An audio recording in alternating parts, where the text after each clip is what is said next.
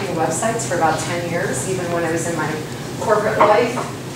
As an executive, I have two side hustles. One is designing websites, and the other one is I'm a musician in a band called White Chocolate for the last 20 years.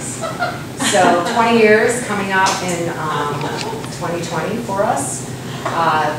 So that's a little bit about me. But what I would like to do, I have a very boring presentation for you.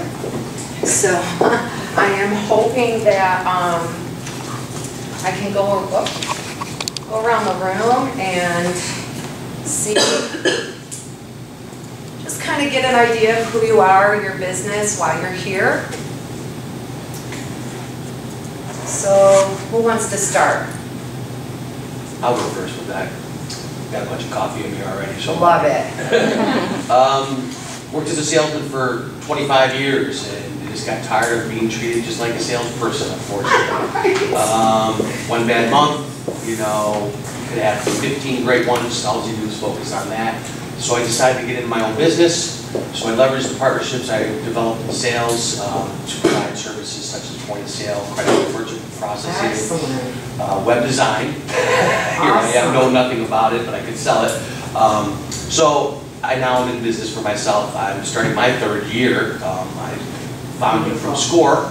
So I thought, well, why am I paying this guy to build my own website and everything else? Why not learn it myself? Yes. So here I am. Good for you. What's the name of your business? Optimum Advisors. Okay. Do you have a business card? I do not. I've been partnered up with a friend who Where's I've been the using ruler? He's got a ruler. I have business cards, but it's through one of my business partners, so I did not bring those today. But so now I'm in the process of marketing my own self a little bit. He helped me get where I am at so Cool. far. Do you have a website? I'm building it right now. I actually just got my So domain. you're on Hosting. WordPress. I just downloaded WordPress yesterday for the first time. Good job. Okay. Congratulations. So with Write your name down. Excellent. I'll let the guy from YouTube tell me these. Who wants to go next? We're not going to go around. Yep. Who's got courage this morning? Second hand. All right, let's go.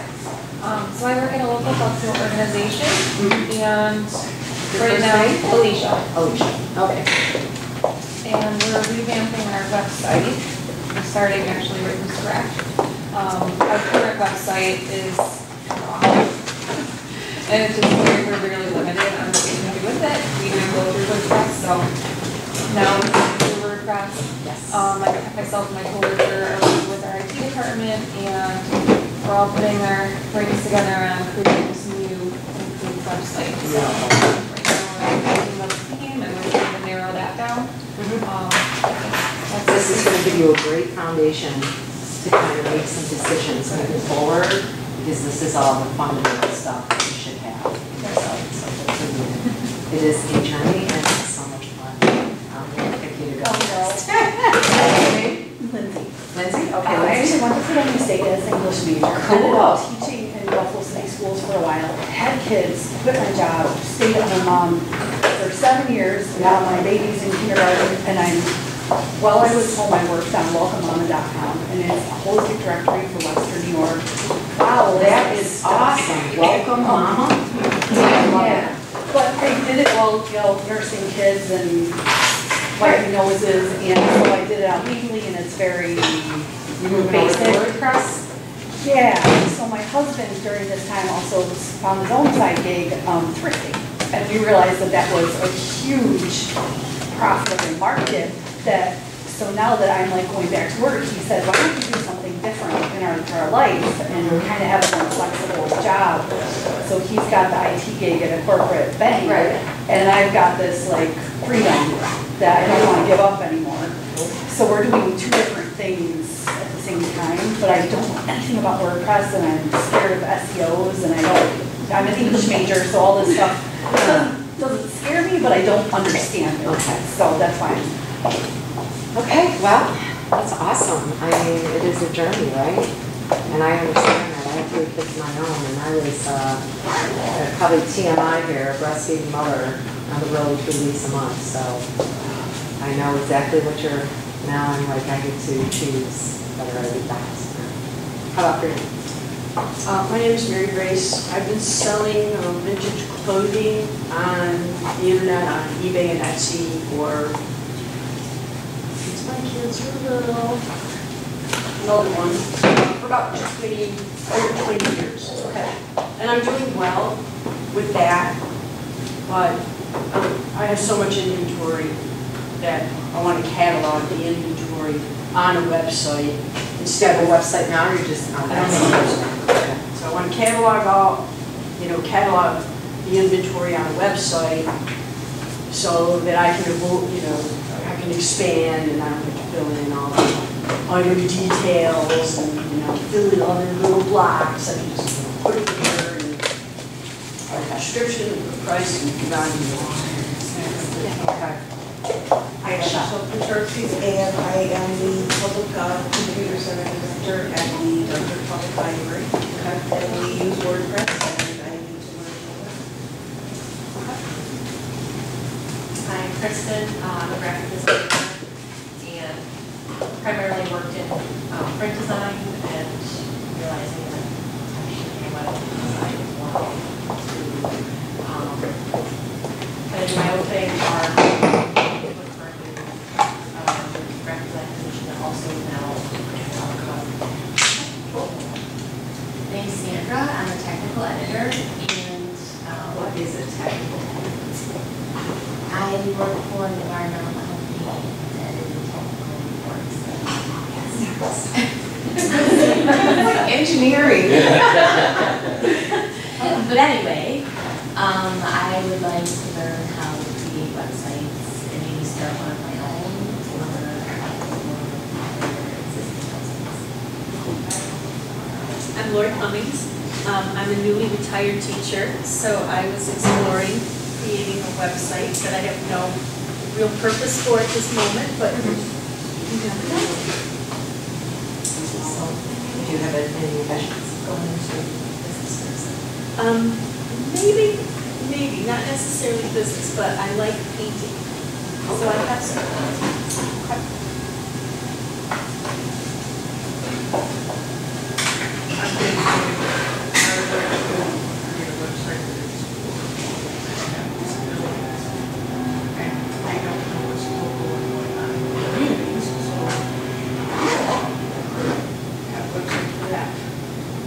Do you have a website now? No. No?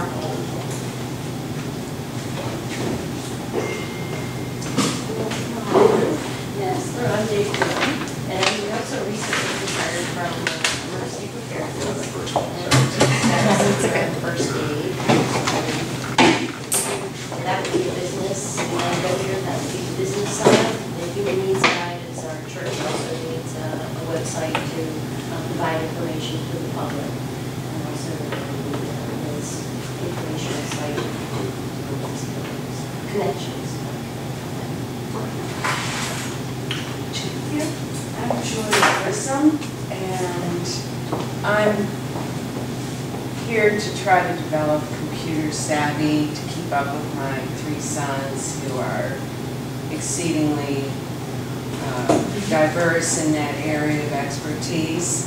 And one never knows when you might need a business to expound on, so I came here for personal knowledge and enlightenment. Beautiful. I have no savvy, I know the basic stuff, but I just wanted to expand my realm of knowledge. You love that. Love it. Lifelong learner. Well, Going into the uncomfortable zone, Yes. right? How about you? Hi, Kate. I'm Kate. Kate, okay. And I retired last year from teaching and I'm interested in starting a small business and I'd like to have a website for my business. Okay. So it sounded like the place to come. Excellent. Excellent. You are absolutely all in the right place. This is, everything I heard is very typical of people that are trying to start out with, a website. WordPress is really intimidating at first. So, but this workshop here is going to give you some of the basics, the elements of a good website. but you're going to need some additional training and knowledge. I will tell you, I don't want to scare you, I just want to bring the reality of that WordPress is once you know it, and the possibilities are endless. It's getting to know it. It's knowing its capabilities. And one of the things that I found out when I started out 10 years ago is that there are just some things that you're just going to have to fall down on your face and learn by trial and error, because there isn't this all-encompassing thing out there, because WordPress is open source. It's written by lots of developers, and there's lots of things that you can do with it outside of building a website. So this is going to, if you're looking to build a website and get your message out or learn technology relating to websites and the internet, this is going to give you a good foundation of the key elements you would want in your website. This presentation is incredibly boring. So I might just point to this to get the topic we're supposed to talk about, and then take you to some real life sites to point you in the direction, okay? All right, well, that gives me an idea, because I always like to tweak the workshops to what's relevant in the room.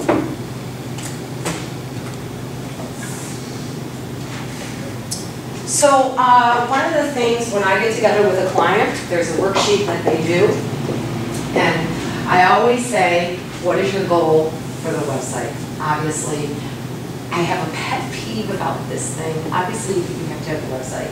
But the other thing is, if it's just telling about what you do and who you are and your phone number and your address, it's just a digital brochure.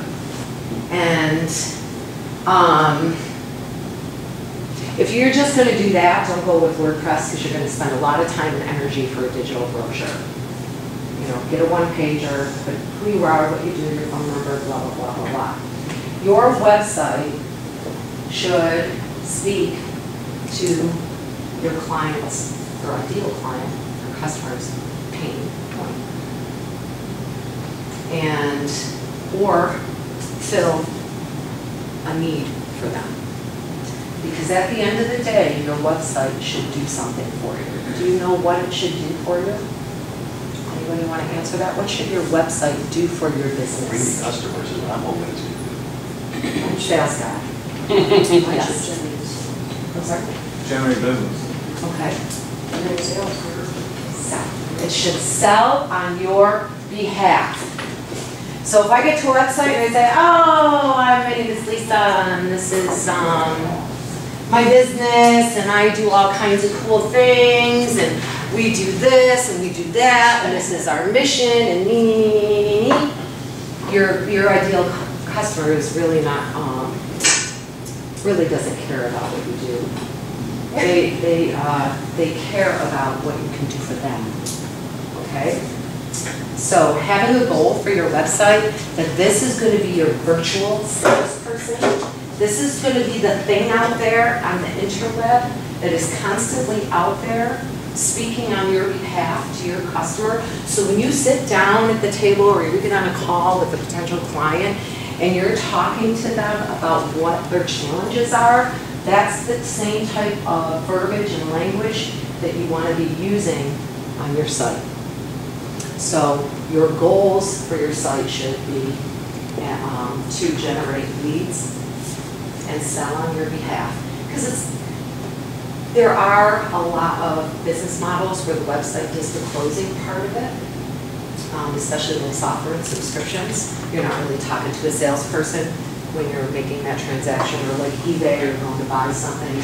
But if you're doing person-to-person sales or you're business-to-business, you'll probably end up with the closing piece of that sale. Okay, so today we're going to be going over the basics of effective web design. Design is subjective. What you consider good design, I may not, and vice versa. So I want to talk really about the nuts and bolts and the elements of a website that will convert. How many of you are familiar with the word conversion, besides Phil, because he's in POS? Your conversion. Does anybody know what it means? It's turning a prospect into a customer. That's one conversion. Another conversion is to get people to sign up for something or opt in to an email list. It's whatever your conversion is, I need to convert. I need to get someone to the next step. It is a conversion. Sometimes it's a transaction, sometimes it's a registration, sometimes it's an opt-in to an email list, but conversion is what you're always looking to do on your website. And there are basic elements to get people to convert. Designing mobile friendly. So today I send out about 70 to 80 Google Analytics reports a month. On average, here's what I see. Between 60 and 70% of viewers on these websites are using mobile. And there are some cases in some industries, Phil, you're probably familiar being in POS, like grocery and retail, they're in upward of 80% are mobile. So having your website be mobile friendly is absolutely critical. Critical, critical, critical, especially if you're a new business. Because that is, that's going to give you it's going to give you credibility about your business. They're not going to look at you and they're going to have to, you know, zoom in and everything and, oh my gosh, this business is so outdated and you literally just launched, you know. So remember that sometimes your website is the only impression you get because they don't know you yet. They're on the internet, they're searching to solve their problem. They uncover your website. What does it say about your business? Being mobile friendly and responsive will tell them that you are modern and up to date and that you are cutting edge. So understanding SEO, that is such a loaded topic. How many of you are familiar with search engine optimization? So let me just give you a really quick description of that. Basically, search engine optimization is having content on your website that shows up when users of Google or Yahoo or Bing or whatever are searching for products or services that you promote. So I always use the, I mean, probably shouldn't, but I use the example of the plumber. If my faucet is leaking and it's leaking, it's not that big of a deal, right? Right now, I'm going to go online and DIY, how do I fix a leaky faucet? How many of you have done this before? Something's broken in the house, or somebody has a rash on their arm regularly, right? Google is our new mama, right? And before we used to call our moms and ask these questions, now we ask people. So, but when the faucet becomes a point where it is overflowing onto my brand new kitchen floor, what happens at that point with your consumer and your customer? There is no amount of money that is going to prevent me from getting this thing to stop. Now I've crossed the threshold from need to pain. And now I am in pain, okay? And now I'm going to go to search at the internet. I need a plumber to fix that. And boy, oh boy, if you're a plumber and you haven't done a good job on your website, you don't even exist in my world. I need someone right now, and I'm willing to pay $600, $700 for someone to come tomorrow, tonight, and you're missing out on that piece of business because you're not showing up. Search engine optimization is optimizing your website for your potential customers when you search for products and services that you offer.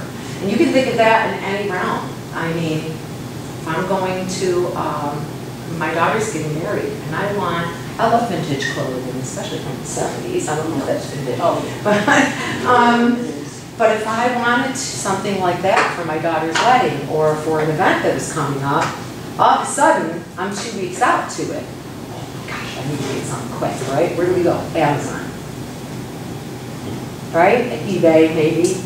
But if you're good at SEO, and you're in my area, or not even in my area, you're going to show up. And if I like what you have, I'm going to purchase from you. So that is the definition of SEO. Website goals, build brand awareness. I'm going to say any marketing person that tells you that right now as you're starting up, that awareness is good, and I'm going to tell you to run from them. Awareness is for companies like Nike, because they have big budgets. They can afford to put those fluffy messages out there on the billboard, just do it sounds good, it's cool. You do not. You need sales. You're starting up. So your marketing goals and your website goals should be conversion and lead generation. Okay? Drive consideration, generate leads, yep, increase sales, distribute and monetize content. And that's something that I have expertise in, is monetizing your skill, your secret sauce, what makes you special in your field, and how to articulate that throughout your website.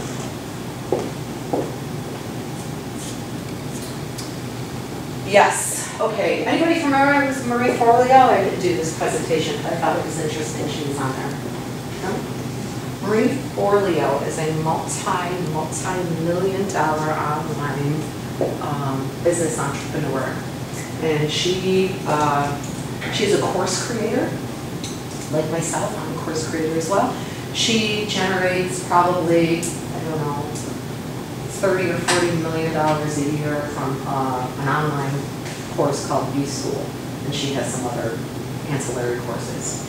One of the things that when you hire a really good web developer to do your site and you're not doing it yourself, they back you off from too much, or they should. So you want to keep things simple and clean. Less is more, right? Less is more. So you want to stay away from dark background colors, unless you really know how to do it from a technical perspective. You want to stay away from tons of images, unless you're a photographer, and then you're going to have a gallery. But every page should serve a purpose. So if it's the landing page, you're going to tell people how to make their lives better, period. You're not going to go into all of this stuff, and tons of pictures and everything else. Now, here's the other side of it. You want to have at least 600 to 1,000 words on every page. And you can do that very, very elegantly and with simplicity.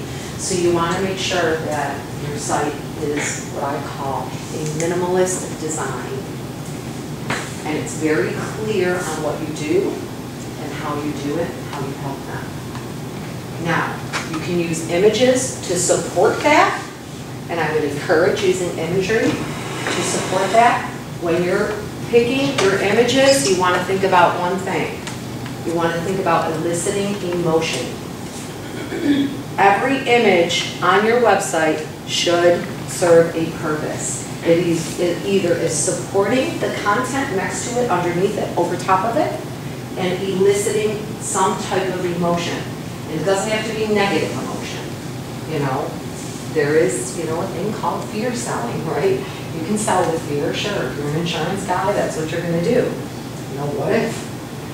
But your images should elicit emotion and support the content. So choose every image thinking that. I see a lot of people put a lot of images that just, what does this mean? What does that do for your website, for your customer, right? And images that are going to be relatable as well to your customer, your potential customer. Consistency. This is another thing I see in the DIY realm. One page looks one way, the next page looks the other way. The pages have no consistency in design. So before you even open up the WordPress, you have to decide on a couple of things. Write this down. 2 or 3 colors at most, and they should match your brand or logo. And if you don't have a logo yet, you want to keep that in mind. 1 to 2 colors on your logo. And within your website, you can incorporate those 2 colors and then do like a 3rd accent color if you want. But that will keep things very simple and consistent. Plus, with too much color, overwhelms people. Look up the psychology of color, because subconsciously, every time we look at a color, there is an emotion that's associated with it. So make sure that that emotion or that color is projecting what you want your brand to be. 2 fonts. You want a heading font and you want a body font. There is a trend lately with a lot of script, and it is so pretty and beautiful, and you're more than welcome to use script, like that cursive type of writing. Just make sure that your body font is very easy to read.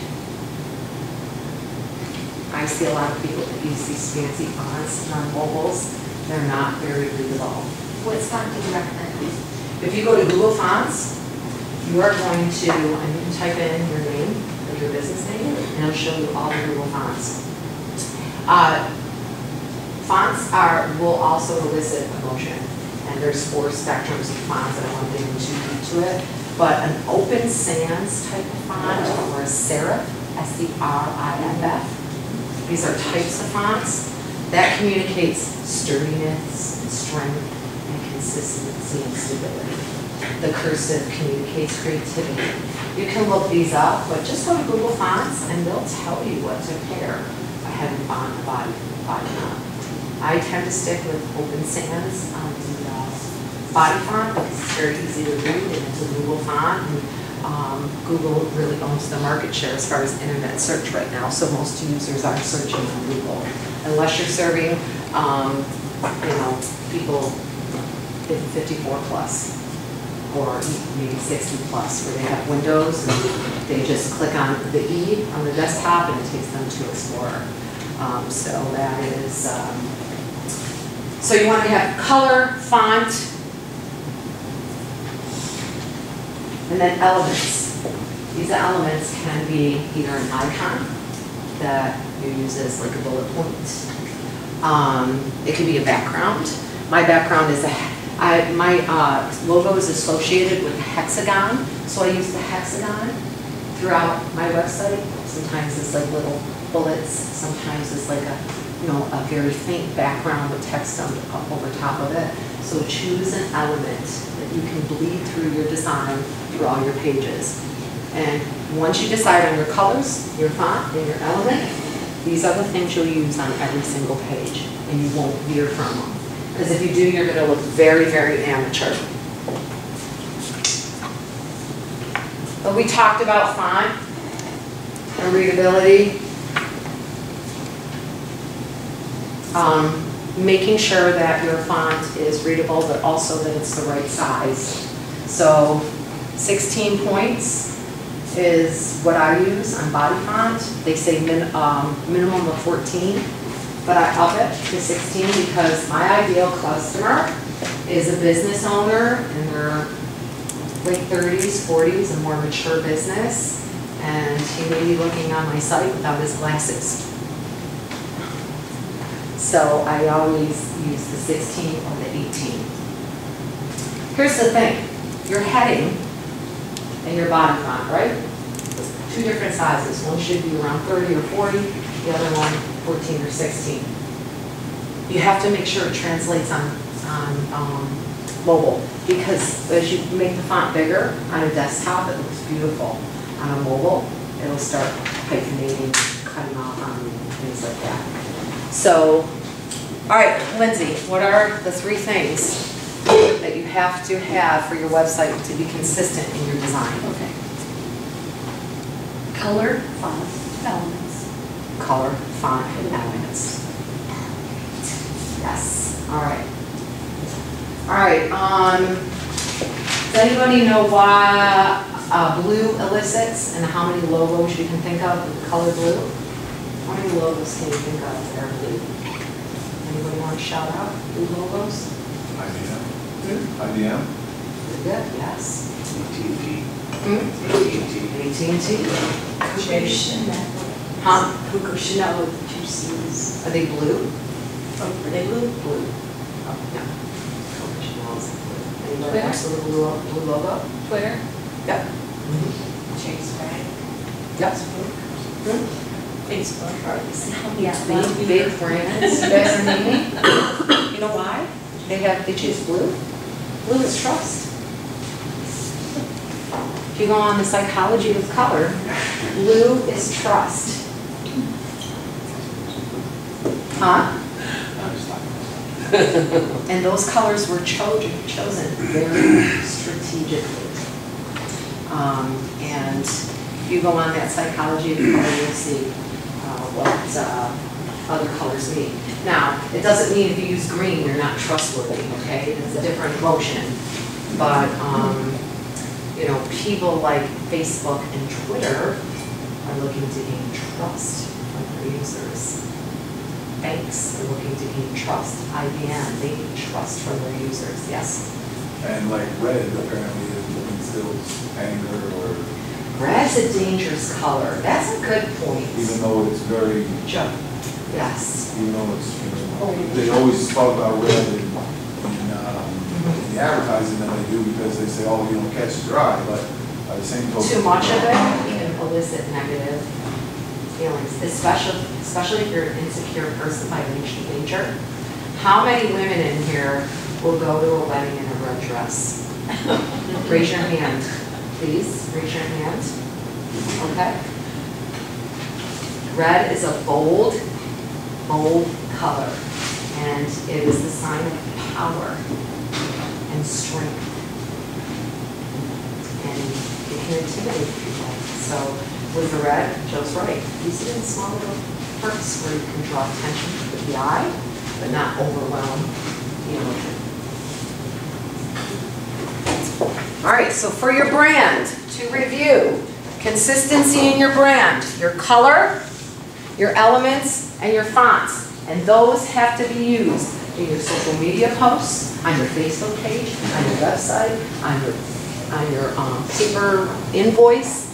Everywhere you have to put those, and that will create consistency. So when you hand somebody a business card at a networking event, and they go to your website, you'll be like, I'm on the right side. This thing is brown, and that thing is, you know. And I've seen that. How many of you seen that?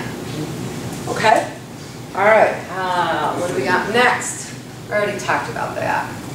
Colors and images. Yes, we talked about that.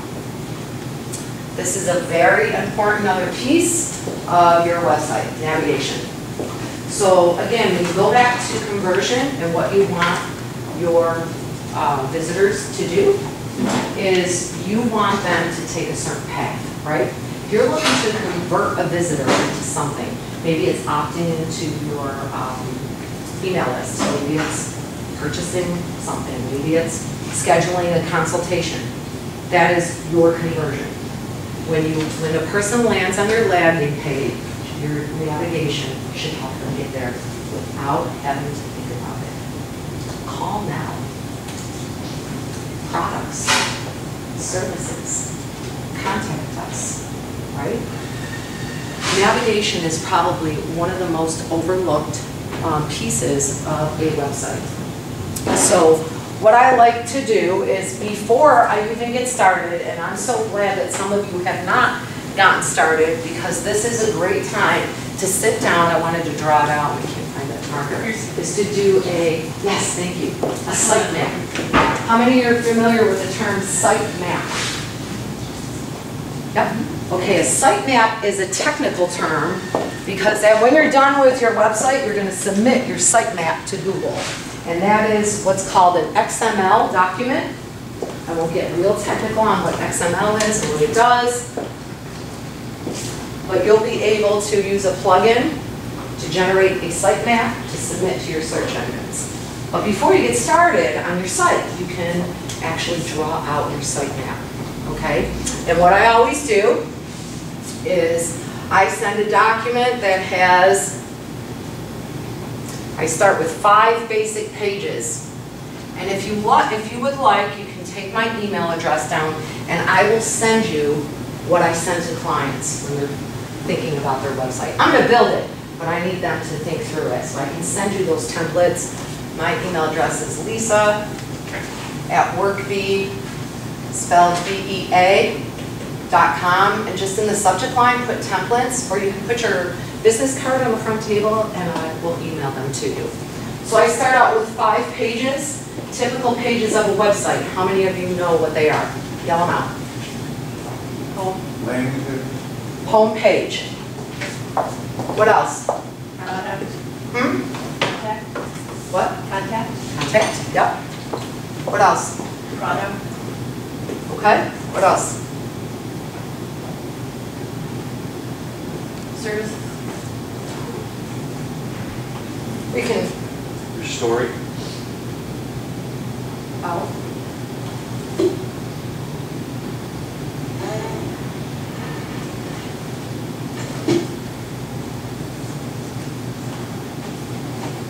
What else? I know you can't see it. So it's home, contact, product services, what we do, about who we are, Purchase. Action page. Like an action page. an action page. Get started. Let's go. Let's talk about your work. Order now, right? That's going to take them to the conversion. All right? So these pages here, I make the client say, what's the objective you want, what's the goal you want to accomplish in your homepage? What is it? Well, I want people to know who we are. They don't care who we are. I'm sorry to tell you, your customers don't care what your mission statement is. You should, but they really don't. You want them to know why they should come to your website.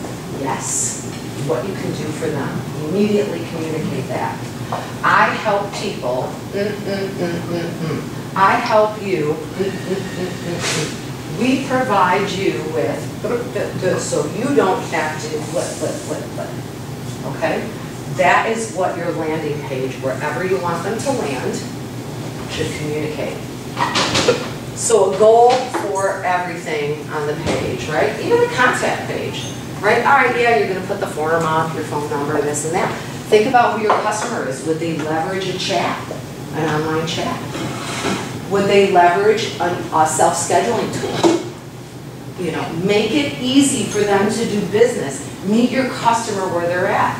You know, I'm not a phone person. I don't want to call you. I'm a techie. I want to right? Some people want to pick up the phone. So you know, knowing your customer is really key to creating those objectives. What we do. So stay away from speeds and feeds. And get back to how you solve the pain. So if you are providing a service, don't talk about the technical aspects of your service. Say what the service is, because you have to call it something, or the product, and then articulate what the result is or the transformation is for your potential client. I apologize, let me just turn this ring around. So having a goal, an objective for each page is very important. And say to yourself on each page, what do I want my visitor to do on this page? How will they take action with me or to the next step? And the reason I say this is so critical because when visitors visit your website and they click through to the next thing, and then to the next thing, and to the next thing, Google says, aha, we gave them the right result because they stayed there for a long time and they clicked through to multiple pages. If your visitors get to your site and they bounce off in a minute or so, Google says, that wasn't the right result. So they're going to present you to your potential visitor less. But if your visitors are clicking through, Google loves you, right? And Google doesn't love you until everyone else loves you. So when you are getting traffic and people are clicking through and they're staying on your site and they're taking in your content, you get big brownie points with search. So for every page, you should have a goal in mind of what you want your visitor to do. Even on the contact page, contact us. Have a chat, whatever your ideal customer is, you know, meet your customer where they're at. But also, you might want to have a button there that says, not ready yet, click here. Let's talk some more. You know, and then you can take them on their journey. So if you think about yourself, when you are making a purchase, and you have a problem, there is this specific journey that you take. And Phil, in the old days, right? Well, I don't know, I was speaking on my behalf. I'm probably. We would pick up the phone and call the integrator and tell them what they needed, and, you know, we have all these solutions. We were solution selling. And today, what's happening is, your customer is finding their own solution. They don't need you anymore to sell to them. They're very educated on what they need, what problem they have, and how they're gonna fix it. And oh, by the way, if you happen to have the solution, you might be able to fix it. But, since 75 to 80% of consumers, including business owners and everything, will search on Google first before they pick up the phone, if you don't show up, you're not gonna, you don't exist. Isn't point per click kind of eliminating a lot of the search engine optimization? Because some of my big competitors, PPC? like, you know, or Toast, they're just throwing so much money at it, they're coming up at the top because they're throwing money at Google. No doubt. If you have a big budget and you don't feel like writing good content, oh my gosh, yeah, go pay per click. Do some Google ads. I have a customer right now paying $128 a lead. But he'll close a $10,000 sale. He doesn't really focus on, and I have another customer that's spending $750 a month on pay-per-clicks, and he generates about 100 leads a month. $7 a lead, his transaction $60. So it's around 10% of your transaction. If you've got that kind of, if you've got a budget, then by all means. By all That's means. our biggest problem is Toast is the point of sale and they're just throwing so much money at it, we can't get in front of them, you know, and they come up 5-6 times in the top 10 every time. So you optimize your site for Toast. I know exactly what you're talking about. Yeah. Sometimes you can use your competitors in your keywords. Yep.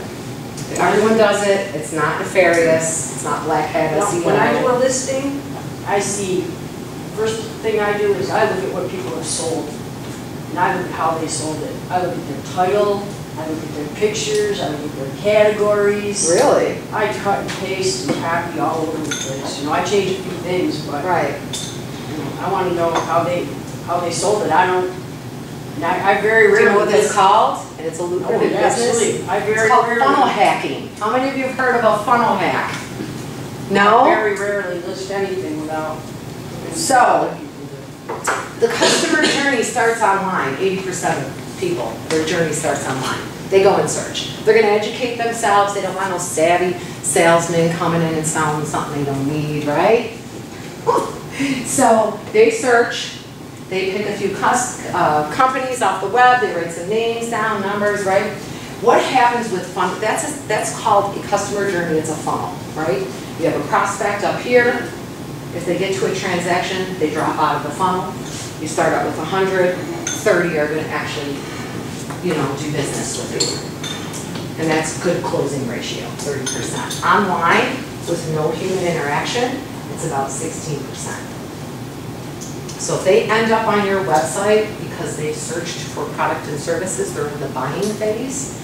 They're not just, you know, we don't go into Tops to look around, do we? Huh? Do we go to Tops to browse? Heck no. I'm not going on some plumber site to browse. I need something. So if they end up on your site, they need something. Or they're a competitor. And getting them to do business with you is the goal that you should breathe into every page on your website. So filling out the template on what's the call to action, what's the goal of the page. Super, super important. Because if you're just kind of willy-nilly, well, this sounds good today, and tomorrow we do this page, and you're not cohesive, mapping and taking your customer, they don't know where to go. You have to take them by the hand. Click here, start now, call today, schedule an appointment. I don't know, what do? I don't know how to use a plumber. I haven't had to use a plumber in 25 years, what do? Right? So you have to instruct them. And navigation and page layout in your site map is going to be key. Your site map is going to dictate your navigation. It's going to dictate what your menu looks like. So doing this work on the upfront, what's even more important then deciding on goals for each page. I'm gonna back up 5 steps. Anybody know? What's more important than having a goal for each page when it comes to your website and visitors? Your customer? Hmm? I think it'd have to be your customer. What about your customer? I think you might be on to something. Maybe more important than the website. Your target. Well, you're building the website for your customers, so this whole point you're building the website is customers, so essentially, they are number one, right, in this process. But understanding who the customer is.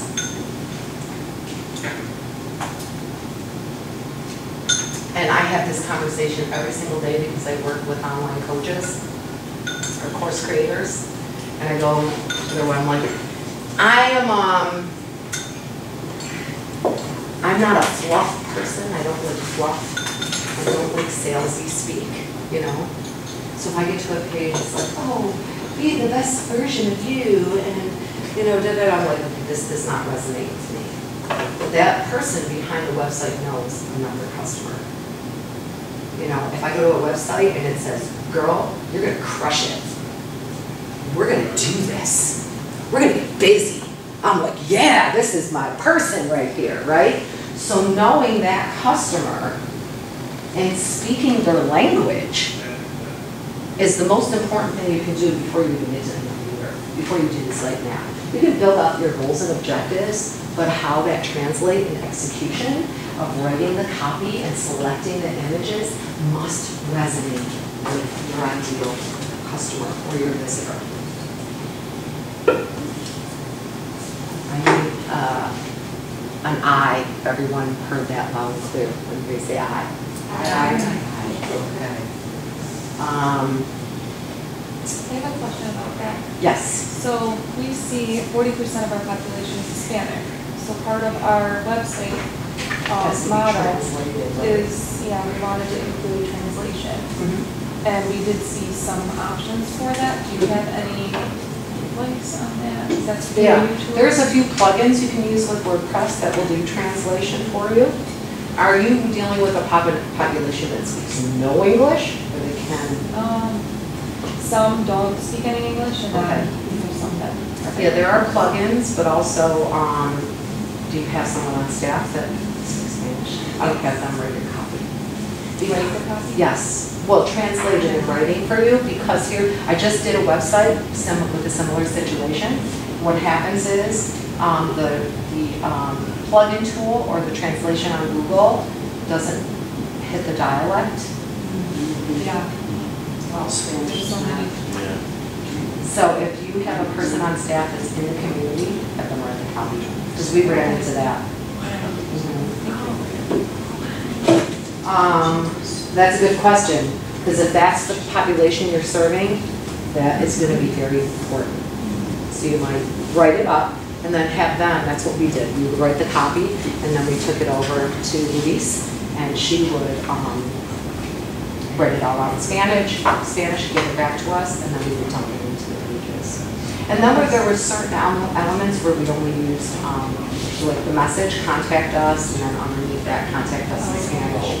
And then call, you know. So or you did it where reorder. you would write the English and then the Spanish? On the key areas like contact, reorder, Okay. in the reorder form, we put, you know, name, known, you know, and then all that. And that's What we were Spanish. looking at was you hovered over the words and then it would translate it that way. It can, yeah, absolutely, and there's some good translation tools out there, but you just gotta be careful with dialect, because it can be difficult, translating probably with certain languages, and Spanish is one of them. And so is, what's the other language that has like 14 dialects? It's an Asian, Southeast Asian language, Filipino maybe.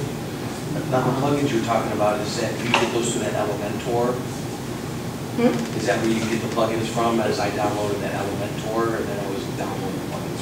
Is that where you get that? There's an area in WordPress called plugins. Yeah. Okay, okay. Okay, so knowing who your customer is very important.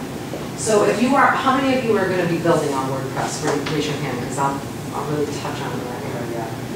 You're not gonna be building on WordPress. That's, We don't know. You don't know yet? We don't Okay. even know what the options are. I'm telling you today, do not build on Weebly or Wix or any of that. If you are bent on learning this, WordPress will serve you for a very long time because it's not a website platform like Wix and Weebly. It's a content management platform. So if you decide to mix your business in 3 years, you can start a blog. You can build a membership. You can build a classified site. It is content management. So, and also, it's the best option for SEO. You have more control over your SEO on that. Yes? What's the difference between WordPress and, like, they said hosts like GoDaddy and, So, I'm WordPress, and my car is GoDaddy. It's just what hosts me. I sent my car to get somewhere. My house is GoDaddy, it's where you can come and visit me. But I'm the website. I reside in the house. Hosting is just where the site lives, for traffic and visiting. Yes. But I think what she also means is that like GoDaddy has a template section where they try to do, Yeah. you know, their own, just like a Wix type of thing. So Yes. they'll offer that, but again, yeah, it's not good enough. If you really want to do something, you gotta go. And actually GoDaddy, you just do the WordPress and then you load it to GoDaddy, just like you get in your car and drive. There are hosting sites that will give you the option to do WordPress or use their proprietary site builder. Always use the WordPress. Because you can take that, you decide to move away from GoDaddy, you can't take your website if you use their proprietary. And you will decide to move away from your hosting company at some time because hosting companies are like the cool club downtown. They ride the wave for a few years, and they're not cool anymore. They get too expensive, they get too big, and they start adding resources. Okay, so if you're using WordPress, the one thing that's going to be so important is picking a theme. And I see this every day, it drives me nuts. I teach a WordPress class, and I see them, people come in, Lisa, oh my gosh, I can't get it to the way it looks because they're using a free theme. Anybody know what a theme is in WordPress? Just download it for you my mind, so that's not the way I should have went. Well, you can try, Okay. but the way it looks when they advertise you is the pro version. Okay. And you're probably going to need a page builder with that too. And oh, by the way, that costs money. Okay. So buy a theme. And buy a theme that's general. You don't want to lock yourself into stuff. I have used a lot of themes and some of them, and I'm techie. I can write a website in code from scratch. And there are themes I cannot figure out. And it's like, holy cow. So I've standardized on a theme called Divi, D-I-V-I. It's $80 a year. I have a lifetime license because I use it on multiple sites, but it's literally, it comes with like 400 page templates. So if you're worried about mobile response and you don't know how to do media queries to get your picture to show up on a cell phone, this thing takes care of that. You pick a template, you change the picture, you put the text in, it's so easy. All right, if you go with Elementor, which is its competitor, Elementor gives you elements. So you can drag a contact form over it, a header, where Divi lays out the whole page and it's mobile responsive. And there's like 400 page templates for every industry, restaurant, dentist, plumber, this, retail, cafes, medical. But you're gonna pay, I think it's like $79 a year for the theme. But we did the updates, it's secure, and it's Google friendly. So I standardized on that, and I force people onto that because those themes that you're going to try and use, they're not always well coded. And the free ones, you know, that's how you see the theme, you're like, oh, wow, that's nice. And then when you get the theme, it's like, I can't get it to look like that because it requires some technical skill. Or to get it to look like that, you're going to need the paid version. So I say, tell everyone, you're doing DIY, pay for the theme. Don't mess around. You're going to spend hours and hours and hours trying to get some free thing looking like you want it to look, and unless you have a developer or someone familiar with CSS, you are not going to get it to look like how it was advertised on WordPress. Follow me on that? Okay, cool. All right. So here are the things we've covered so far. We're jumping a little over. I just want to make sure that we're getting these foundations. One, know your ideal customer, right? Two, have an objective for every page and goal, and make sure that you're speaking your customer's language. When that customer visits your site, I know this is dramatic. I'm a musician, so I might be a little dramatic, but you just want to pierce the heart of that customer. Have you ever visited a website or read something and said, oh my gosh, this is me. This is exactly what I need. Have you ever done that? That person writing that copy knows exactly who you are. And you may not be ready to buy now, but you are forever going to remember that website. Because I know that when people search to solve a problem, they'll visit on average 20 sites. They'll only remember the ones that really spoke to them. So your copy is to speak to every customer. And tell them what to do on every page. Lead your customer to that journey of conversion, whatever it looks like for you. In the medical practice, it might be book an appointment. It might be schedule your consultation. And make it easy. You know, make it easy. I have a medical client in the medical industry. They have 14 locations. And before we did we do a website for each region, you know, of their business. And before we did it, we talked to the customers, and you know what they told us? I hate calling, I wait on hold. All I want to do is reorder my supplies. All I want to do is schedule an appointment with a therapist. And I have to wait, and then I get transferred, and then she's not there, and I leave a voicemail, and then she calls me back, and I'm not home. So right now, if they went to their competitor's site, they can book an appointment. They can schedule a consultation with a therapist. They can reorder their supplies. They can go transfer from another provider very easily right there on the website. All I have to click. So make it easy for your customers to do business with you. And there are people that just say, I want to talk to someone. So you're going to give them options, right? You're going to give them the phone number. You're going to give them the contact. Maybe you're going to chat now. Making sure that you have good navigation in your sitemap, that people know how to get to what they need quickly. The worst thing that you can do is have someone visit your website and not be able to find something. I'm looking for something in specific. For you, very important. I want dresses. So having that search bar, boom, front and center on the header, what are you looking for? How many retail stores do you go to? What are you looking for? Let me help you get there. Just like when you're greeted at the front door of the store, they help you get to the department, right? So having a very clear path for your customer, having objectives, knowing who your customer is, and writing copy that resonates with them. And I have even seen in coaching, the coaching world, and I'm an old-fashioned girl, I will admit, I am not a fan of profanity, but more and more I have seen profanity. And yeah, and it works, and it converts, because that's what resonates with some people. You know, some people, that's what resonates. And when I first started doing, aren't you concerned that you're going to offend someone? I said, those aren't my peeps. My peeps will love that word. Okay? So, who your customer is, and you'll be able to write copy. Any questions on a site map and navigation? None? None at all? All right. Home page. You can write these down. Very important. None of these are as important as how you tell them what you do to make their life better.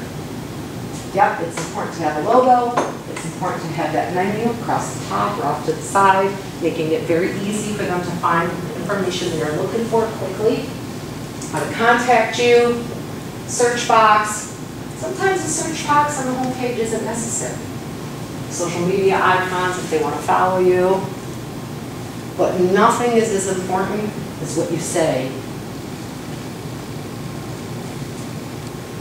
So we're going to talk about 2 areas of your home page, and really any page, because the home page is important. Above the fold and below the fold. Yes, Joe? So, maybe I just don't know enough yet, but like the search box, you can set that up where it's just searching your page or your site, or your page is Oh, associated yes, with it? just your site. Okay, and is that part of when you do WordPress? Is that- WordPress comes inherently WordPress is like this platform, and the theme is like the template, right? So WordPress is the house that comes with a door. You can search, right? You can go in and look around. And the theme is the colors on the walls and the drapes and the furniture, and makes it all pretty and cohesive, and, you know. So WordPress is comes inherently with the search box. Okay, so, and that search box is just for your domain? Just for your site, especially for retail. That's something you'll leverage on every single page.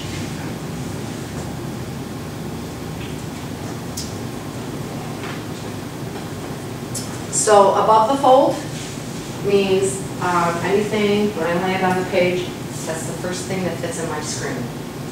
Whether it's this size, this size, this size, or this size. It's above the fold, that's the first thing I see. You're going to fight 2 battles in that area. One is SEO, and one is making sure your customers know they're in the right place. Because that's it, you get 3 seconds. How many of you come to a website, got to there? No, that's not it. It might have been it, but they didn't tell you. They didn't communicate it properly, right? So there's a couple of things you want to accomplish. One is you want to say very concisely how you help, and using the keywords that they would search with. We build websites that convert your visitors to customers. Do I need to say any more? I've got my build websites, my keywords in there. I've got how I help them. I'm going to help them convert their visitors to customers. Right. Below the fold. All right, boom, you got me. I'm staying longer than 3 seconds. Let me scroll down. That second piece of copy is equally important. So this is where you're going to elaborate on how you help. So if I am, I use my own industry as an example. So we help you create better experiences, uncover new opportunities. I'm speaking to my customer. Help you create a better experience for your customer. I help you uncover opportunities you would otherwise be able to find without me. Okay? I'm telling them what I do for them right underneath that. It's in a paragraph. Stay away from the words you, or I. Say you, or your company, or your team. You want to tell them what you do for them. Could you repeat everything? Which words you said? That like, oh, I can help you do this. We're so good. We do this. We build websites. We know SEO. You know, and how you can go into all the technical aspects of that. Nobody really cares. You know, I have a client. You know, we help you illuminate and highlight your brand. So if you're looking to really focus on branding, that might resonate with you. But say how you help your customer underneath that, and be more descriptive than you are above the header. And then tell them what to do next. Schedule a call. Take the quiz. So as you walk them through that page, some pages are real short. You build a page, and the customer says, I don't want my people clicking. You don't want them clicking. You don't want them scrolling. You don't want them scrolling too much. Sometimes a website is built on one page website. You can scroll through eternity. But this customer said, I don't want them going past. Yes. So I've noticed that there are some sites that believe more in as you continuously scroll. Mm-hmm. But does that affect your SEO? Like, do they count scrolling? Like, or they're still counting the amount of time that Time. page? Yeah. Okay, so because you're at that page and you're scrolling down, and it increases the time. Yes. So that will affect. Those are two So KPIs. the clicks is one aspect, but scrolling is another aspect. That's correct. Okay. And clicks could be the submit button on a contact form, but it's the time you spend on that site that's really going to determine. That's more important than the click through. Because you might click through and spend 10 seconds on each page, and as a whole, you spent a minute on the whole site. So is there a weighting which is more important, the time or the clicks, or is there? They're equal. Okay. They're equal. I would say time, because that means you're reading content. Okay. And they're absorbing. And if everyone had the answer to the Google algorithm, we would be millionaires. It's a big secret. But that's what gets measured in the Google Analytics. That's the first overview, is page views and time spent on each page. And new versus returning. So if you have a lot of returning visitors, right? Google doesn't love you until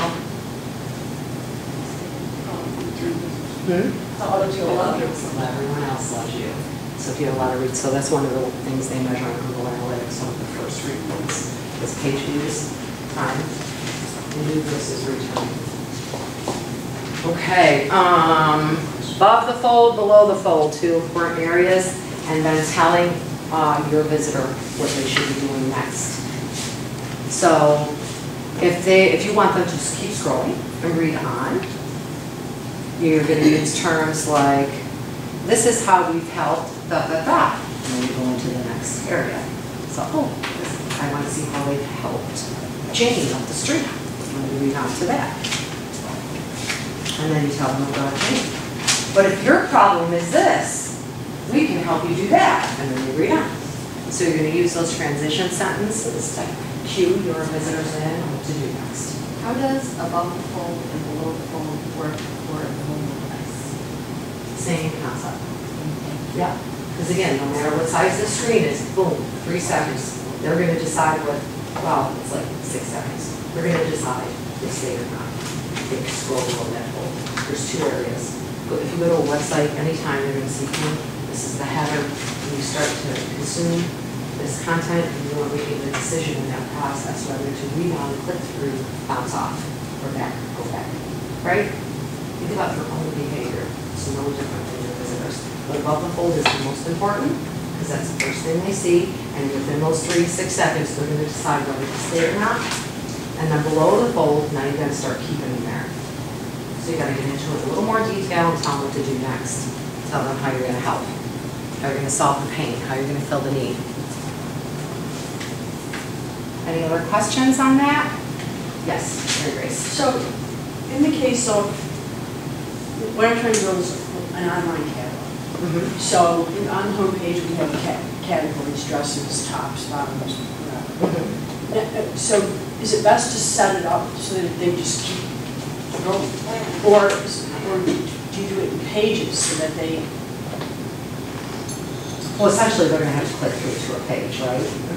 So I've seen retailers do it a couple of different ways, and one of them working on a grocery as we speak. We talk about this quite often. When the visitors get there, I've seen it where right there above the fold, and you've seen it too, if you go on like Ann Taylor or Johnny or you can choose styles, you can choose categories. Sometimes they get on with a retailer, and it's right there, what are you looking for? And I search what I'm looking for. Sometimes it's the brand, and right underneath that is the shop, So they don't, right there, there's the whole shop right there. So they do their header, living, if you're a lifestyle brand especially, that first image and message is important. But like grocery and commodity type of products, stuff that you have to get, it's usually right there. Because we don't want to browse through tops online, right? I mean, I love tops, I love Wegmans. We're not browsing. I know I need sugar. I know I need this. What's on sale this week? So those things are front and center as soon as they load the page. Lifestyle brands, in your case, a little bit different. You can have categories right there as soon as they open up. Dresses, shirts, pants, blah, blah, blah, blah. Or you could do the search bar. It just depends on who the customer is. But I've seen also when they put above the header, they do the search, and then right below that is the entire shop. And that's also, if you're a retailer, you don't want to spend a lot of time on copy on that front page. You want to get them shopping. You spend your time with the copy inside the product descriptions, because that's going to be the SEO for you. All right, so that's the home page.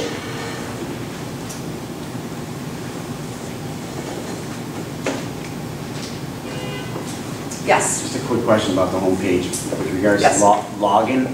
Is that important to have that there? Because sometimes I think people. Well, it depends on if you have a portal where customers can log in, Okay, or patients, all right, then yes, it needs to be there. But if you don't need your customers logging into a website, then it doesn't need to be there. But if you do have some type of membership, course site, healthcare, where customers log in, look at their account, retail, they can log in and see what their past orders were if they've created an account. But that's only necessary in those instances. You know, your customers logging into your WordPress, right? All right, primary and secondary navigation. So if you go to a website, you're going to see that top line navigation. That's the home, contact, crowd, who we are, what we do, and then let's get started, right? And then that secondary navigation might be your address, your phone number, your social icons. Those are a little smaller. Sometimes they're up way at the top. Sometimes they're on the bottom. Lots of times I see navigation that's, you know, click over here and it slides out, right? But let your customers know where to click. You're going to have some indication. If you're using a theme, it takes that guesswork out. Using a good paid-for theme, you're not going to have to think about that.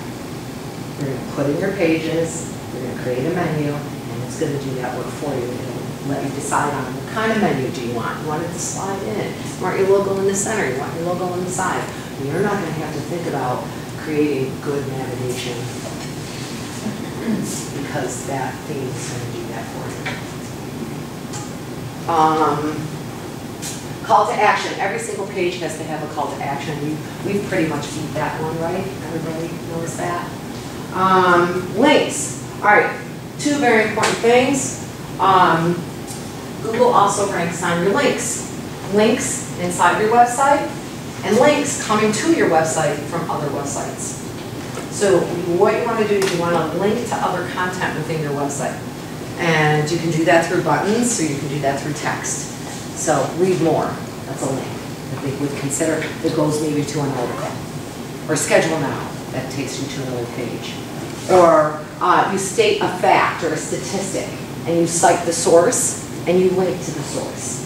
You know, Americans say that 80% of consumers will search the internet, says XYZ research, and I link to that, goes to the site. So when you're linking within your site, it's called a link strategy, and it's internal linking, and what's called backlinking is people getting to your site from other sites. So if you have friends that want to list your website, you want to get on Yelp, those other business listings, maybe you're going to a chamber of commerce, and your links out there, that's all backlinking. This one's important. You ready? Anytime you create a social media post, put your website link in there. Because when you get a hit from a high-ranking site, that's SEO gold. So if I'm getting hits from Facebook, Facebook's a high-ranking site. It's an authoritative site, according to Google. And people are coming to my site from a high-ranking site. It gives me credibility with Google or Bing or any search engine. So that's backlinking. Internal linking is when you're linking to other content within your site, or you're linking to content outside your site. Yeah. So just so I understand, so you're in Facebook and you make a post in Facebook, and then you put your website at whatever it is, and if they select the link when they're looking at Facebook, and they select They there, click the link. and that hyperlinks you to your webpage, that's the backlink, and you'll get some credit for that. Yeah, you get brownie points with Google. Yeah. I work with a lot of small business owners. I'm an instructor at the Women's Business Center at Canisius College. I'm also a SCORE mentor, and I teach DIY marketing.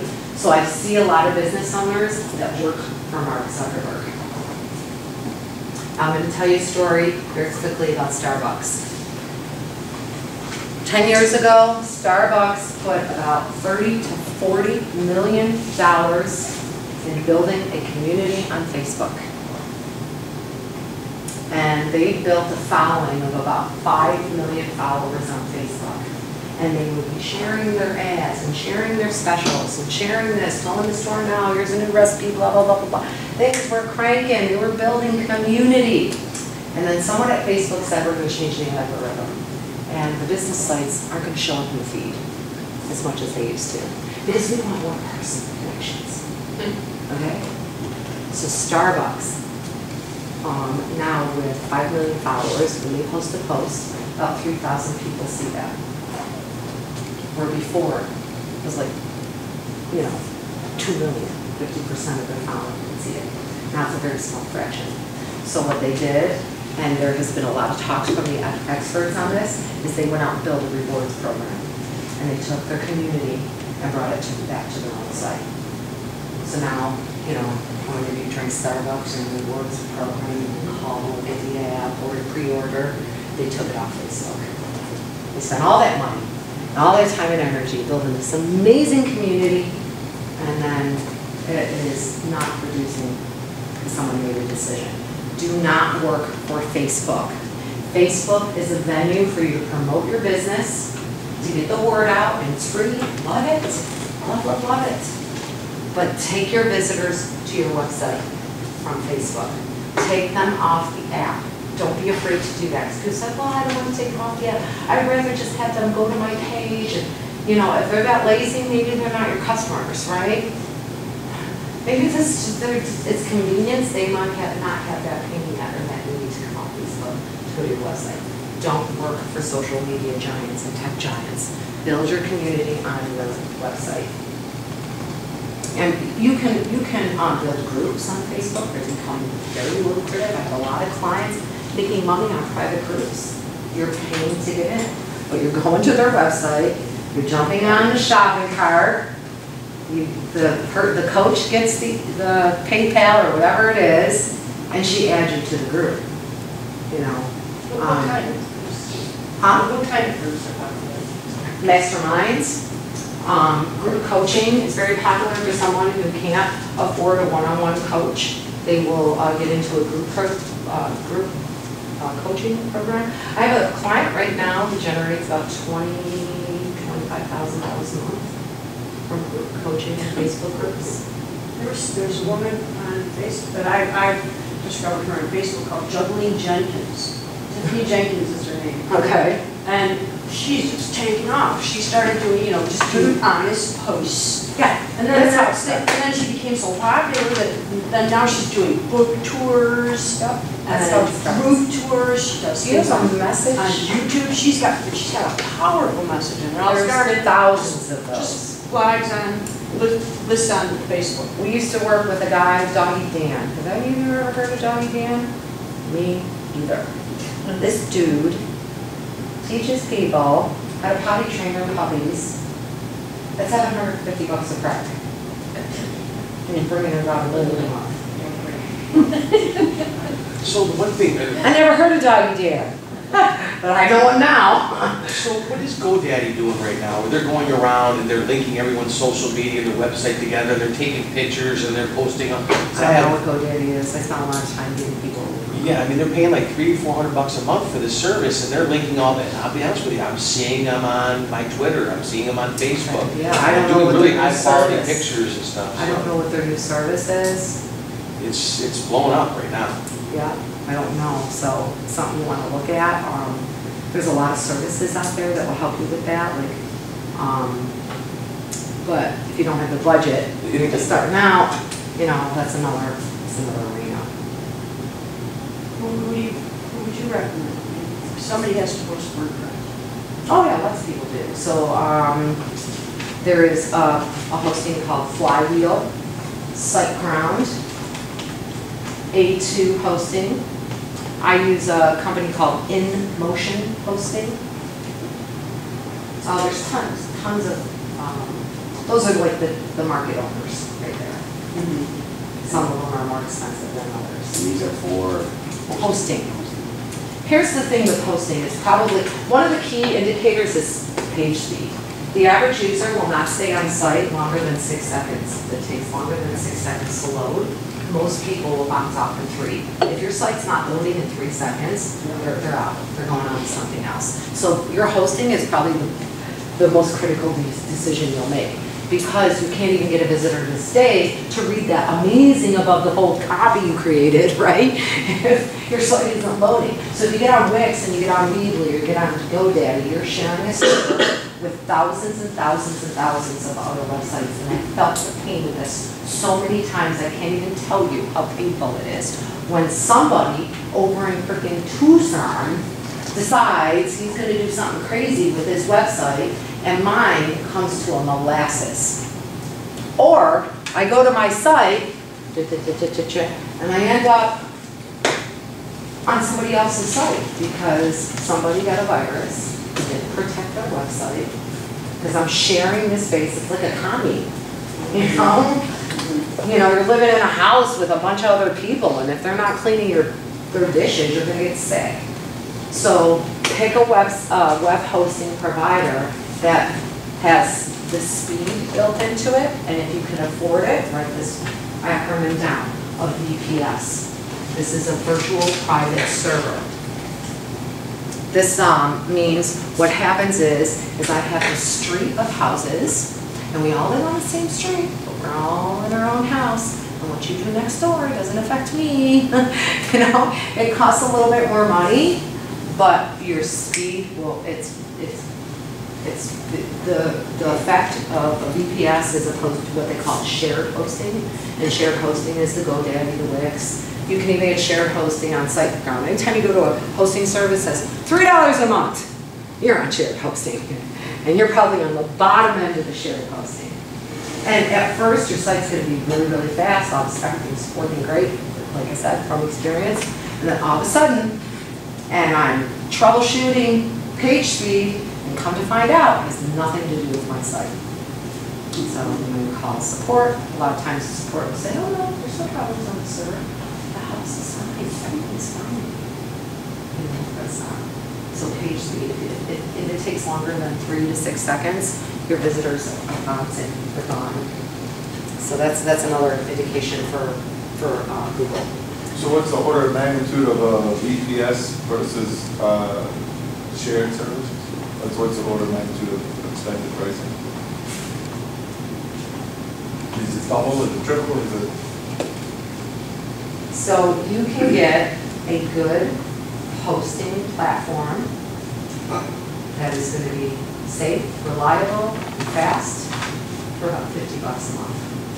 And you probably go into the future. Because you guys are seeing $3 and $5 and $7. You just remember you get what you pay for. If you want to start there and there's a pathway to upgrade, like on InMotion or some of the other ones, like you said, okay, you can start here at $7 a month and you can build this pathway. And they'll migrate you. They'll migrate for you, you know. The worst ones are GoDaddy. It's the worst. It is the absolute worst. And they a la carte everything. Your hosting provider should give you a backup plan. That should be including in your hosting. Because if something happens and you break your site, and you will, I promise you, you're going to break your site in this process because you're new and you don't know, and you're going to do something that breaks your site. You want to be able to restore a previous version. They should be giving you an @mybusinessname.com email address. If you have a domain and you're going and you're putting your domain on a hosting program, you should get that email address for free. For free. GoDaddy is all a la carte.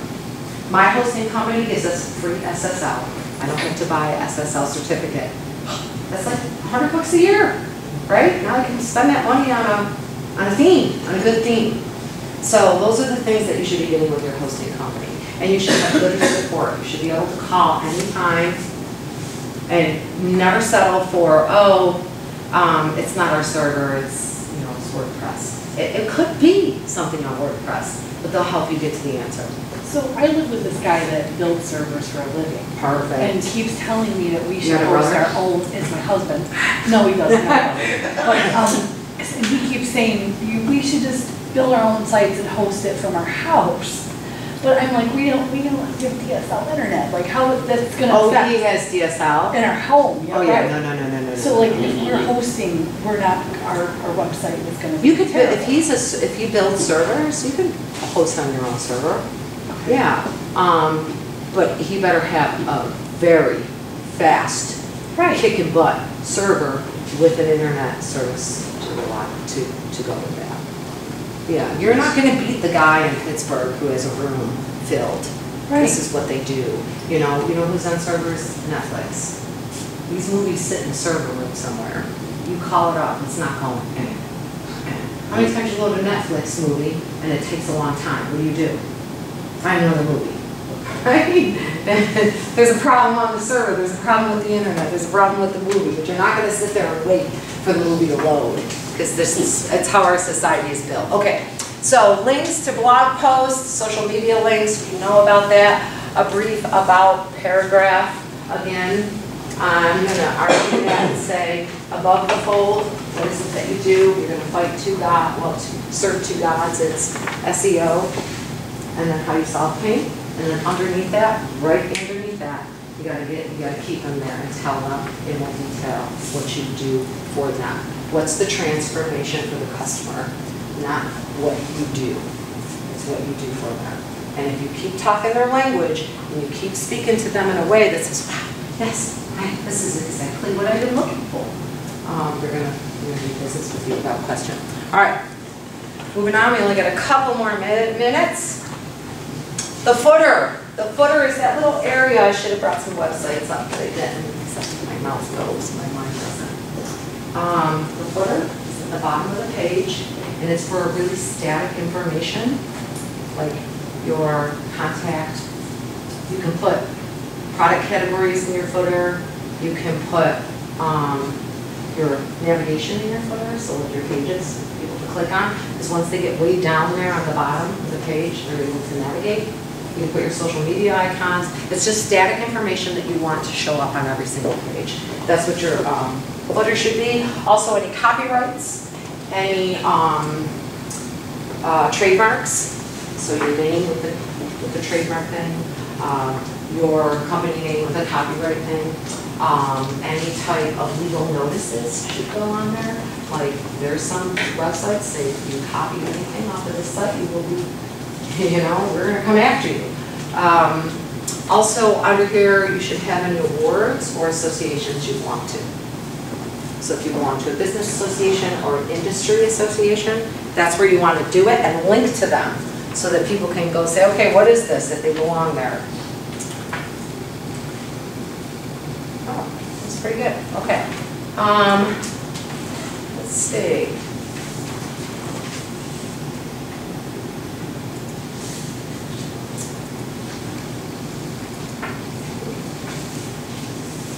So if you can think of some questions. Anybody have questions? Are you familiar with Squarespace? Yeah, what do you think about that? It's really great if you're selling, if it's an e-commerce platform. What is the question? Great. It's great for that e-commerce and you don't know, you're not technical. It's pretty good, but you're going to be in charge of driving traffic. Because just like on Wix and Weebly, you're going to be on a server with thousands and thousands of other e-commerce people, and you better be really good at SEO or drive traffic. But it is a good platform if you want to get up and running and not deal with all the techie stuff and not deal with the learning curve of plugins of WordPress. So, Where can we go to learn more about WordPress and SEO after? I mean, it feels like we got. I'm so glad you asked that question. Okay.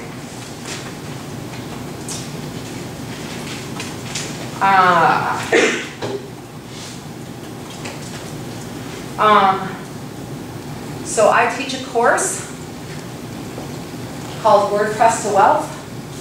It is an online course. I launch 3 times a year. I will be launching next month. Again, opening the doors, the course isn't open all the time because I updated this. Obviously, technology changes so much. So if you're interested in that, I'll put together a code to offer the attendees here. And you get the DV theme in that. If you're with the course, all the way down. We'll get to, because you guys are kind of, well, how much does it cost? Right? What's the price? But if you just write that down, WordPress to Wealth, you'll be able to see the price of it. And the price does change based on launch, based on when I open the doors. So you get a free premium theme and you get a practice site. So you're going to get a practice site, so everything that you learn and each module, you'll be able to go practice on. If you want to keep the site, I'm going to bundle up those files and send them off with you. Or you can stay on InMotion hosting and you just transfer all that beautiful work you just did to a real life site on your domain. So I'll come up with a coupon code if anyone's interested, but I don't open the doors until next month because we just launched in May. And with that, you get a free theme? You get the premium DV theme. Yep. What if we have a different theme? Or do you have to go through? No, the modules, they do not focus really on the theme. It focuses on the things we talked about today. Understanding who your customer is, where to place things, making things mobile friendly. And then there's a section in there called WordPress Mastery. So that module covers everything. Take the theme away. Forget the theme. You don't even need a theme to get on WordPress because WordPress has its own free theme. It's 2019 now, right? You can just start blogging right away. But that module just focuses really clear on just WordPress, SEO, tagging, categories. For you, it might be a little different because you're providing a service, right? You're medical. What kind of medical services are you providing? We do primary care, dental, behavioral health. Oh, okay, yeah. There's some really good dental themes out there. We looked at, was it Javelin? Because we looked up, there were so many themes that we were completely overwhelmed. Yeah. So we looked up the top like 20 themes For a dentist. in healthcare. Oh, okay. And so Javelin was one that we really liked because we were looking at mobile friendly translation. We didn't want to scroll. Yep. So I'm not sure. Did you purchase it already? We didn't, no. Okay. That's The only thing I would say, the benefit of DV is if you ever want to do a refresh next year or 2 years from now, you'll probably have to change the theme. And then it's a whole new learning curve. Okay. With DV, it's like 400 themes inside a theme, Okay. you know? Well, we're at the baby stages, so. Yeah. And like I said, you know how I found DV? I joined a developer group because I was completely frustrated with learning a new theme for every client. So I joined a developer group to say, okay, how do I standardize so I can create this process and repeat it for every customer, but then give them a customized product at the end. And I went to a developer group in Buffalo, and there's probably 11, 12 of us, and more than half was standardized on DV. Not because of the flexibility with design, because these guys were the big dogs. Like they had no problem coming up with some beautiful, crazy custom design, but it was more for the customer. Because when they handed over the site, we needed something that was super user-friendly, drag and drop, change pictures very easily, change the look of a page like this. So that's why I standardized on DV. So if you're interested in taking the course, you can email me. I open the doors next month. One of the sections in here is monetization. So the module that I cover is how to monetize your website. And for a dental office, you absolutely have to have an area, and I don't know how much of your services are covered, through benefits, but you want to have an area where someone can go pay their bill. I know that's a big problem I used to have with one of my dentists. Like, you gotta write a check and drive to Lewiston? Like, come on, we're in the 21st century. Let me get on there and now I can pay all my doctor bills now. Go on the hospital website, monetizing your site is very important. Let your customer pay for something or buy something is They also seem important. to have, well, they all seem to have, there's patient portals now, where you can get your documents. and- Yeah, that's HIPAA, you better be, That's just That's a what we link, were right? That just thinking takes, of putting in, because we do have that. you're gonna have, so what I have done is I build domains that say, okay, mydoctorsoffice.com, and then it's patients.mydoctorsoffice.com. So I separate it from the main domain. It should be separated, and a subdomain doesn't cost any extra money. And you don't slow the site down, people are searching, right? And you can secure that in different ways. I have no experience with HIPAA, and as soon as somebody says HIPAA, I run. Like, this guy wanted them to upload their prescription from the doctor, I'm like, no, not too bad. Luckily, our IT person. There are people that specifically software solutions, web people that do that, and they're trained, because that's one area that you just don't want to DIY. You know, get a professional for HIPAA or PCI compliant. You know, if you're doing PCI. Are you in the medical field, Joe? No, What's your but business? I've noticed with a lot of medical fields, it looks like somebody is specifically selling that module to them, because Yeah. there's a lot of consistency to it. Yeah, and there is, you know, there are legal implications and regulations. It looks like- Anything that's regulated, don't listen to a thing I said today. If you have a business that's regulated, go get somebody who is an expert in those regulations, like HIPAA, PCI compliant. I avoid PCI compliant, taking credit cards, because I use WooCommerce. Anybody, it's a plugin for WordPress. And I integrate it with PayPal, and PayPal takes care of all that for me, so I don't have to do any PCI compliant. we use an outside, I use an outside vendor for doctors that have the HIPAA and the PCI compliance. Mhm, It's yep. not cheap. It's not cheap, it's because it's but specialized. You do need a specialized person for that if you do that, because that's what I do for a living, is take payments. And if you're not PCI and HIPAA, you're Yep. gonna get yourself in big trouble. And I was in your field for 8.5 years. Oh, okay. So I would have to get, you know, get a security scan to go into the server room that Pep Boys are trying to carry, you know? So yeah, it's compliant. But if you're selling online, you can avoid that by using Stripe, Square, PayPal. They take care of that for you.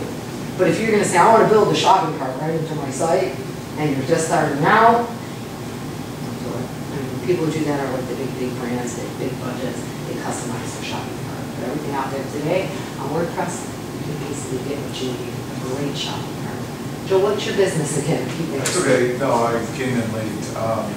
It's recycled building materials. Very cool. What are you gonna do with it?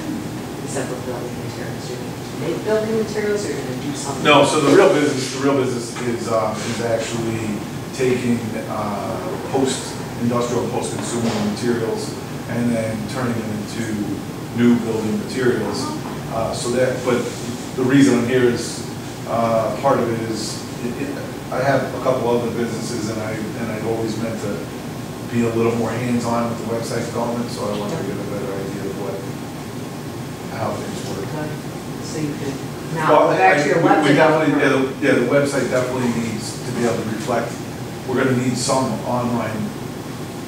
It's possible because of all the big boy competition, where we might need to sell direct in the beginning until we can get some of those agreements in place with distributors and stuff. But, so yeah, I'm thinking that we're gonna double down on the website, on some website development now. Get to know who your ideal customer is, and your Yeah, that's- distributor will be different from your contractor, right? Yeah, absolutely. Two Or different- even the homeowner or the. Yeah, two different landing pages, you'll have to have maybe three, contractor, homeowner, distributor, so that, because those are three different messages. And I say that because I sit on the Builders Association board in Delaware County. So I work with some of the distributors like that. We're always talking about how the contractor just messaged everything. Yeah. Who else came in late? Sir? Hi, Hi, your name? Kevin. Kevin? Yeah. And your business? I run a KB Safety. It's a forum where I do teach defensive driving classes and point insurance reduction classes to people. And I also do yeah, because your license lasts a while. I just, pretty much a lot of it, for me, I've been having success. I don't do it that much, mostly a weeknight here and there, and then maybe on a Saturday, but I've had success with word of mouth and going to certain companies and doing classes, so I've had success there, but I'm not really. And that's the best way to get Yeah. business. The only issue with word of mouth is when you're trying to break out of a geographic area, Yeah. or you're trying to break Well, into. people say, I heard about you, but I want to go look you up. Hmm? Then people say, I heard about you, but they go Oh, look you up. sure, for sure. They do their homework Yeah. and they don't see a You, website. if my best friend is using Joe for the materials in her kitchen, I really don't care what your website looks like. Unless you can't find it. No, she told me you're amazing. I'm good with that. A referral trumps, a good referral from a trusted person in your life will trump everything. Who agrees? If my mom, who I trust with my life, says, call Joe, I'm calling Joe. I'm not even going on the website. So that is, but for you and your business, a referral, a slight referral is a lot different because of the choices in the industry and especially the environment today where you're at, with this shortage of inventory, housing and all of that, you are in a very volatile industry. So you do need more than just a referral. But a dentist does not. Yeah. A landscaper does not. A web developer does not. I got a referral from my biggest client. I did a website called Buffalo Stretch Therapy. And she does stretch therapy. It's like the new massage. Have you heard of it? I mean, she gets on top of these Buffalo Bills and this little girl, and she's stretching them out. But she does a CEO. He comes in once a week. And he's like, yeah, I'm looking to revamp my website. She's like, oh my God, you gotta call Lisa, blah, blah, blah, blah, blah, blah, blah. This guy calls me, I had an appointment in about 3 days. And he just, in the office, said, okay, let's do it. I didn't even give him a proposal. I could have charged him $1 million. Let's go. Okay, I'm ready. So coming from Carrie, that referral to him, because him and Carrie have been friends for a long time, he didn't need to go look me up. He knew my proposal was going to be reasonable and honest and had a budget to spend, so referrals are the best way. But again, you got to incentivize people to refer you. I mean, how often is someone looking to build a website? It's once in maybe 5 years and then they refresh. So I got to always keep reminding people to refer me. But if I do, in those 5 years, I can do some SEO and some paid ads, and I can provide some value in my content on my website, my WordPress, not my course site, my other site. Then I show up and I check my Google Analytics every single week. And one other thing that you want to get on immediately as soon as you start your business is Google My Business. Because here's what Google My Business does. It's now, they changed the algorithm last year. This is like the bone that Google's throwing to us small guys. No more do I have to spend $200,000 on SEO if I serve local customers. Because before, this didn't happen. But now if I have a Google My Business page and I'm active and I get reviews on Google, then what happens is if someone's searching for me or searching for a website, if I'm searching for someone to build me a website, everyone in my 25-mile radius shows up first. And all the big dogs show up.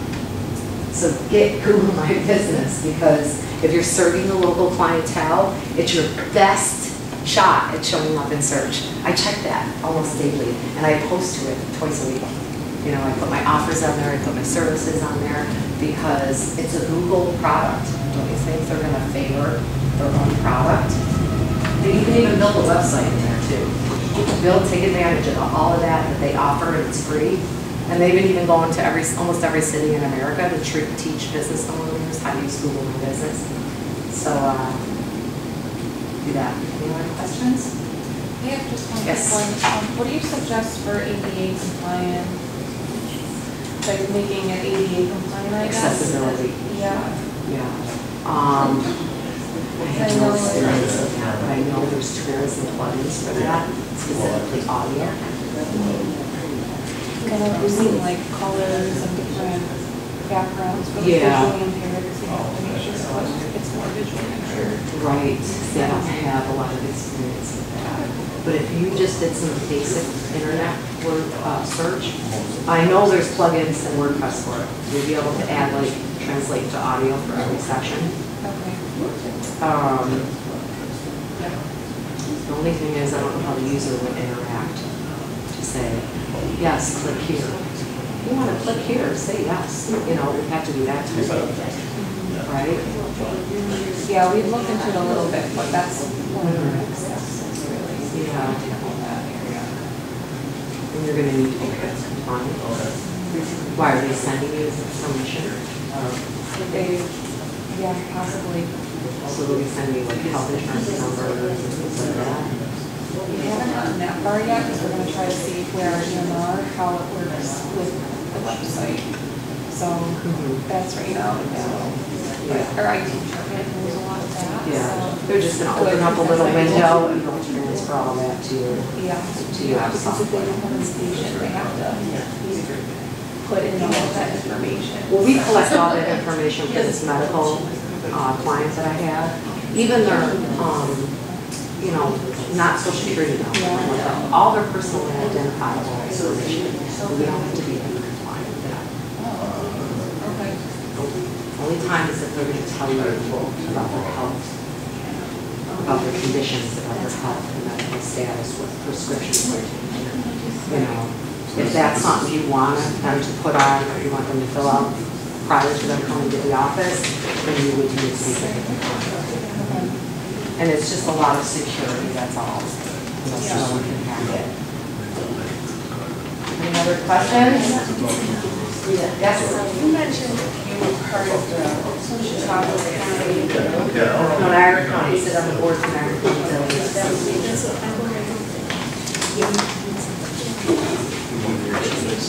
Yes. Anybody else? Yes. Do you have to have the BSB? So we've been in. No. Okay, you just put it on your regular. Yeah, yeah. Okay. Like I said, when you're starting out, it's gonna work fine for you. Okay. But if you're looking, if you find that your page is slow, Because too many people are coming. not coming on it, you're sharing. Because I'm sharing. Yeah, you're not sharing. Yeah. Most people out of the gate when they start their business, they think about $50 a month. I'm sorry. Oh, that's really expensive. And I agree with you, it is when you're starting out. Take that $10 a month plan for right now, but get with the company that there's a path to upgrade. Okay, so you're saying you still do have to have a BSB? A VPS. Yeah, it's almost like your regular hosting shared. So First they have. you have to have a hosting platform, whether you have an apartment, or a house. See, there's a lot of enforcement that I'm not able to go with. So I was thinking, you know, work on my computer and the bank, put out a bank. And it was like this national company. Okay, that's It was all online, I can't remember the name of it. Yeah, if I don't have a house to live in, you can't run it. Because you don't know where I'm at. Right. But it's super. It's just, it's where your website lives. And I can go to other people's houses on my. Right. They have a house. This one was, it's like, Or an apartment. I can't remember the name of the company. Obviously, There's You like Motion. emotion. Why use in Motion? Because in the free SSL, which I do a lot of e-commerce, but also I can go from $7 a month, you know, $300 as I can scale my business. Because I visit a lot of websites, so I can scale. SiteGround and Flywheel, they're like $20, $30 a month. But on Motion Hosting, I can get on there for like, I think it's $19 a month for unlimited sites. Okay, but that's shared, okay? Now, I did 4 of those accounts and realized a couple of years ago, so I'm spending way too much time trying to get these. skinny down on the code, launching those nutrition. Once I went to BTS, it was like, I spent an entire Saturday in my small, bite-sized. And there's like 3 questions. You're like 30 minutes. And commerce, it's got a blood cell. You cannot play. Right. Can walk away and not actually alert to the. So maybe being on Etsy is eBay right now is open for you. If you take them to your website, you walk them through the transaction on eBay. I thought that a member Amy had come into your house to find your speech. No, because if you're sharing an apartment with only other people and everyone is visiting the Christmas, you're not gonna get your visitors. Thank you.